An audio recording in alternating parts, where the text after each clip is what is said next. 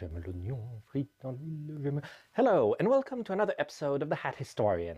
In this video, I will be talking about a hat that is emblematic of the military sartorial excesses of the Napoleonic era, the Shako.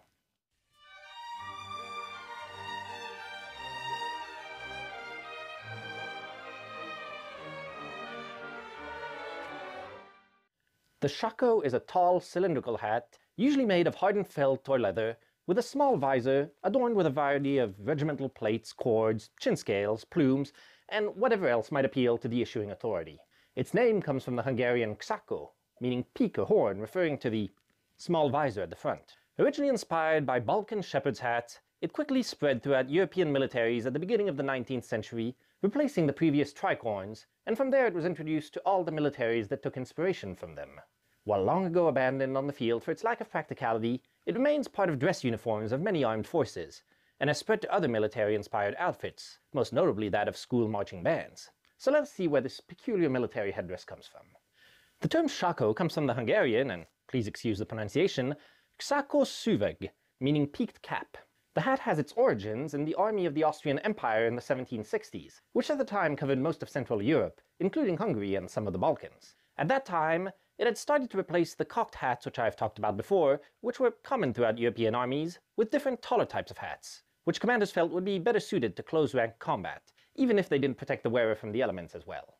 While many infantry units experimented with the casquette, a skull cap with a decorative plaque in the front, units on the border of Austria's longtime enemy, the Ottoman Empire, went a different way. These Grenzinfanterie, or border units, stationed in the Hungarian portion of the empire, were often recruited from the Balkans, many of them Serbs. Part of their national costume included tall cylindrical caps, which they adapted into their military uniform to represent their origin. When not used on the border, these experienced troops were regularly deployed in other areas of conflict, and their distinctive uniforms became a common sight on European battlefields. The style was soon adopted by the hussar regiments, a kind of light cavalry with a fierce reputation of combat prowess and rowdiness. This reputation made other countries, like the German states, France, or Britain, create hussar regiments of their own, whose uniforms were modeled on the Hungarian style, and whose own reputations popularized the look throughout Europe, including tall hats called busbies or mirlitons. Meanwhile, back in the Austrian Empire, the border troop regiments started adding small leather visors to their tall hats in the 1780s, as a practical matter in order to shield their eyes from the sun, or prevent rainwater from falling into them. From this, the Shako as it came to be recognized was created. Over the next 2.5 decades, this hat would go from being an interesting regional Hungarian unit hat to become the most common military headgear of the Western world.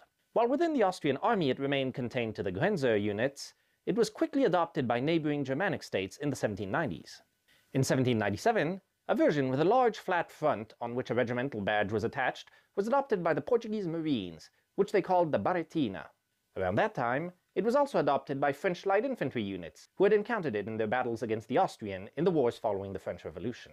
It truly began to gain prominence in 1801, when it was issued as the standard headgear for the regular British Army. The British had used German Jaeger units as hired skirmishers in the late 18th century, and these men often wore Shakos from their homelands. In 1800, the British commander-in-chief, Frederick, Duke of York, wanted to reform the outfits and equipment of the British troops. Among these changes, he introduced the stovepipe Shako, so called because of its resemblance to the item, a relatively simple cylindrical version of the hat. A little later, in 1806, the French army adopted a much more ornate Shako for their general line infantry, in an inverted cone shape with a wider top, festooned with cords, plumes, and plaques, similar to the one I'm wearing now. Inspired by these two European powers, other countries such as the remaining German states, Sweden, Spain, and Russia soon created versions of their own. So one might ask, why would armies issue their soldiers such tall, cumbersome, and conspicuous hats? Well, late 18th and early 19th century linear warfare tactics were vastly different from what we now know, and some of the decisions they made, which might seem absurd today, made sense to the people of the time. Soldiers fought with smoothbore muskets which, while powerful and simple to use, took time to reload, with an experienced soldier averaging 3 shots a minute, and were much less accurate than modern rifles. The black powder also created a lot of smoke which obscured battlefields. Therefore, concealment was not really a concern, and troops were formed into large lines of fire to maximize chances of hitting their target. That's why it was not a problem that British troops wore bright red, or French troops a large white front, to combat, as it helped commanders on nearby hills identify their troops more easily. In this context, the shako helped the men look much taller and more imposing to their opponents, a psychological warfare factor that could help intimidate the enemy. Some said they also helped protect from saber blows, though while there might have been anecdotal evidence that this happened, it was not the purpose of the design. States also had a great sense of pride in their military, and felt that the more ornate and colorful the uniform, and the more up-to-date its fashion, the more powerful they would appear. Therefore, Napoleonic-era armies were sent to combat in highly decorated outfits in a show of wealth and power of their country. As the wars went on, the French army realized that some of this decoration was excessive, and simplified their shakos slightly in 1810, removing the cords, braids, and plumes and replacing them with simpler cockades, bands, and pom-poms. However, they were the exception to this simplification. The British, feeling their relatively drab stovepipe shakos was unbefitting of their powerful status, replaced it with what they called the Belgic shako, which was inspired by the Portuguese barretina I mentioned earlier. It was sometimes nicknamed the Tombstone, because its large front insignia, and was not widely used until Waterloo, where it became famous. Around 1812, the Russians also adopted the kiver, a more ornate and wider version of the shako, and across the Atlantic the US Army began issuing a leather shako to its troops.